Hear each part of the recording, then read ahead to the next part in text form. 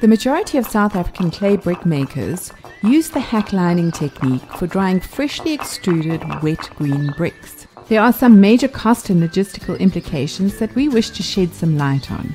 Because hackline drying uses natural elements like the sun and wind to dry the clay bricks, there is no need for additional energy or complicated machinery in the process. But hackline drying requires large level areas for packing the wet green bricks. These areas need to be carefully maintained and kept dust-free on a continuous basis.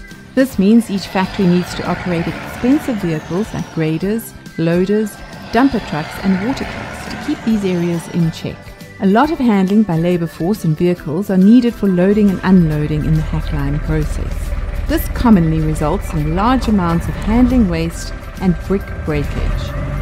Large numbers of green bricks need to be stacked in the hacklines at any one time.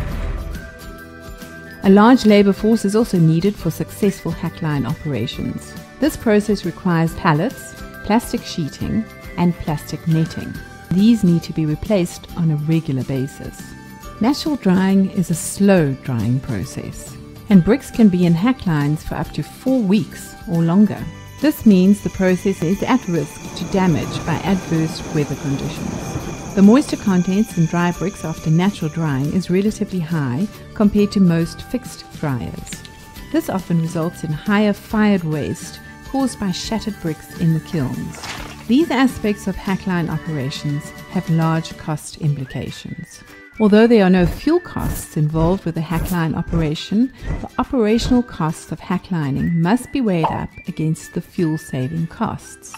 Raw materials and labor contribute to the cost of hacklining and how cost-effective the operation is.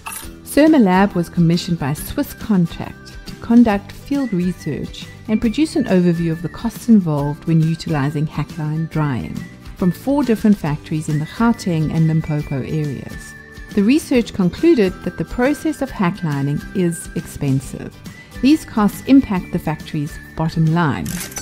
These costs are broken down into pallets, brick covers and straps, pallet netting, block poles, bricks, handling waste, total vehicle cost, hackline labor cost, and other costs.